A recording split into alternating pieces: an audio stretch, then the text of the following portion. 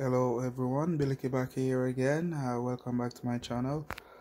Just making this quick little video to talk about a few stuff with the PS3 and the new update.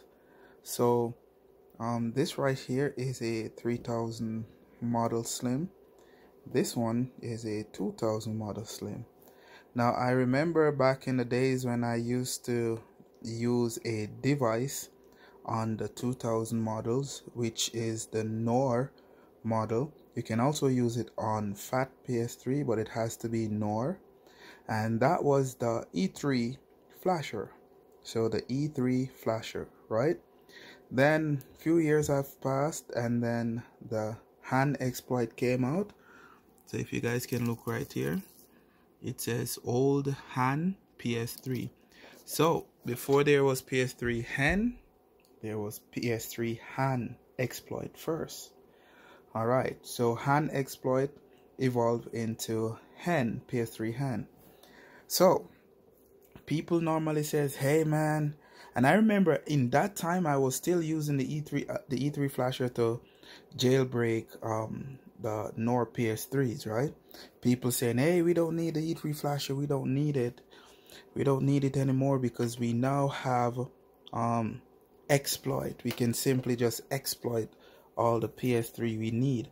Yeah, the exploit does work on every single PS3, but I can take any update on this 2000 NOR PS3 and I can simply go ahead, downgrade, and then jailbreak back the system. So even with 4.90, I can easily downgrade, jailbreak any NOR PS3. The sad thing is that the E3 flasher does not work on 3000 models. So there it is. It's upside down, but you guys can see that it's a 3000 model right there. And this one has the lids. And I did a lid installation on this. I'll maybe put the link in the video description. But yeah, the E3 flasher doesn't work on the 3000 models, the 4000 models, and it doesn't work on the super slim. It doesn't work on some of the 2500s, but every other PS3 that is NOR and is compatible, this thing works. It doesn't matter what the update is, this will always work. So I don't have to wait on exploit, firmware, HFW to comes out. I don't have to do anything like that. I can just install any firmware I want, CFW, all the way down to 4.66 or anything like that. I can install any CFW. I can go all the way back down to 3.55. So I mean, always good to have one of these. And the best thing about this, if your system happened to brick one day and you have the backup, you use this to get the backup, you can easily go back and flash the original backup on your PS3 and it's good to go.